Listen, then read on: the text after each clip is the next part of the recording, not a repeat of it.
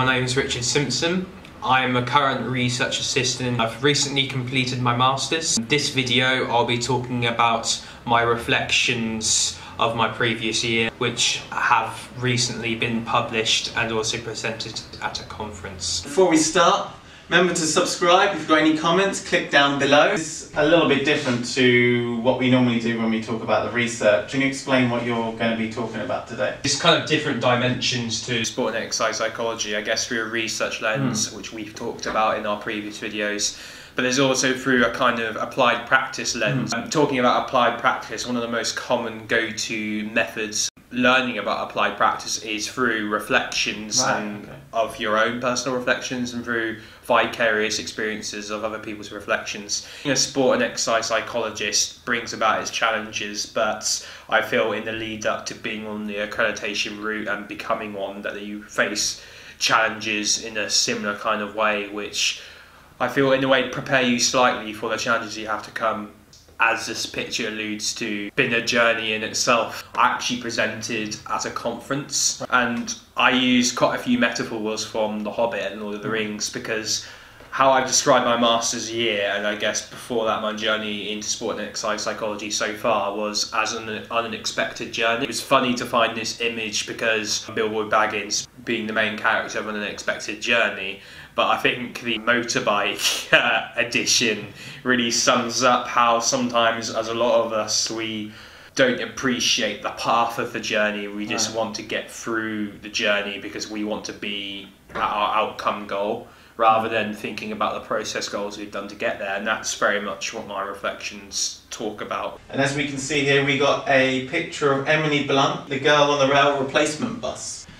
Yes, a very fitting metaphor as well. So we're talking about my post-masters experiences, and I guess hopefully people who have finished the masters can kind of relate to where I'm coming from. So obviously I talked about an unexpected journey throughout my masters, and then onwards after your masters you think, okay, straight on to a PhD, straight on to a training accreditation program. For me, unfortunately, not the case. It's not been a smooth ride, and as its metaphor suggests, I've been put on a flipping rail replacement bus. My journey still isn't as smooth as I would like. I am very much on the rail replacement bus on the way to Wigan and Bolton from Manchester Piccadilly. And trust me, I've done that journey. It is horrific. It takes ages and it's not the most comfortable either. And as you could probably see Emily staring out the window, in that case I'm staring out the window thinking what could have been. The things going through my mind in this kind of scenario post-masters, I've come across so many difficulties. I've almost kind of had a loss of identity, of my own kind of identity. I'm not a student anymore, but what am I? I'm not a PhD student, I'm not a trainee accredited practitioner. I'm nothing, and I guess it was a struggle I had. I was trying to work out what I am. I do this, I coach, I'm a researcher, but I don't feel wholeheartedly 100% that I'm one of those things. And I think it was a struggle not knowing what I'm working towards. What exactly am I? Struggling of identity. Yeah. I know who I am personally and on a social level, but what am I academically? And what am I aspiring to? That kind of hedonic well-being or happiness is great most of the time, as much as it fluctuates. It's that's fine, but my eudaimonic well-being, what my purpose in life is something, and what my self-actualization moment is. For a while, for the last few months, I've been struggling to have. Only starting to have glimpses of my own. As much as I haven't had an epiphany moment yet, I'm having glimpses of what I can do and what I can be, and that's just through trust in the process and process-orientated goals. It has been difficult, and I think what I've been trying to do is get involved with a lot of extracurricular things that I can do beyond education. Luckily I'm a researcher, and I've got involved with a lot of research to do with gender equality. The research I've been getting involved with has had significant impact on coaching as a whole across the world. So I've been very fortunate to be involved with the level of research and the type of people I've been involving with. But I think, as much as I've been fortunate, I sometimes struggle to think what I am actually doing.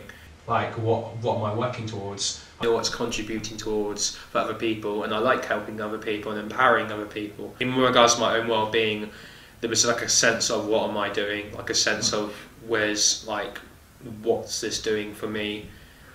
And it sounds really selfish, but I think to a degree some people have that kind of thought process, kind of like, if they do things, is it doing it for my own career? Is it helping my own happiness and enjoyment? And to a degree, don't get me wrong, I enjoy doing these things and helping people, but I think as I'm so driven towards a career in sport and exercise psychology, it was difficult for a while. Rather than going around in the kind of vicious cycle of what's going on in my head and am I nobody and everything, that I kind of put first, and almost from a holistic perspective, rather than focusing on my career, I am Richard. Like, I am loved by my family, I'm loved by my partner, very simple kind of basic things that, and on a social level, I'm a good friend, things like that, and not focusing on my career. And I think it almost kind of stems back from my development into humanistic philosophy almost. Think about myself rather than my performance. So it's interesting how things can be applied that way. How I've come to solve this kind of loss in identity is kind of accepting almost that I don't have a real identity yet. And I guess it's led me to think about the difficulties that there is no straight path. Yeah. Especially for a lot of us who have a sports science background, so myself and Adam very much bases aligned with sport and exercise science. There's no simple path for us. We are not on the gold standard route unless we do a conversion course. And unfortunately, we are not all made of money. I think if we did a NOVA postgraduate and a conversion course, we wouldn't be able to get a loan for that. I don't think because you only get one postgraduate loan. So for me, that's where my barrier is, because I'm waiting for this new basis path. It's been tough, really tough, because I want to make it as a practitioner, and it's been kind of working on my mental health as much as I learned from things like not getting PhDs, getting through to interview but not quite making it on, through kind of dealing with myself through lack of opportunities and doing what I can do. It's still difficult. I'm doing things the right way, and there's sadly quite a few people I've come across via social media and networking with them that they're not doing things the right way. They're looking for ways to skip the queue, even if it's not necessarily kind of against any kind of law. They find a loophole and they're offering things outside their scope. I've heard the term keeping in your lane. Stay in your lane, yeah. Staying in your lane. Yeah, and it's been difficult because I'm so disciplined and strict, and I've been brought up through my master's degree very much on the codes of conduct, which disappoints me. And I very much try where possible to adhere to that, even though I'm not, aligned to BPS. I try and keep to that because I see it as the gold standard. Yeah. And I've had conversations with people that you can still develop yourself, do workshops and things like that. And I agree, there's things that you can do that practitioners do, but I think there's things within certain competencies that you need to be audited and trained towards. And it's a shame and it's a disappointment when you see people not following the kind of gold standard almost. It's like the people who kind of say they're doctors, or they can treat people and I can tell you what's good and not good for you. Yeah, obviously there's nurses, but they have their own scopes of what they do and can't do and stuff like that. It disappointed me when I know I'm doing things the right way, but opportunities aren't happening for me. Did it frustrate you? Yeah, massively. And then these opportunities have been provided to people doing things that they shouldn't be doing, from governing bodies who have no idea or knowledge of what they should and should not be accepting.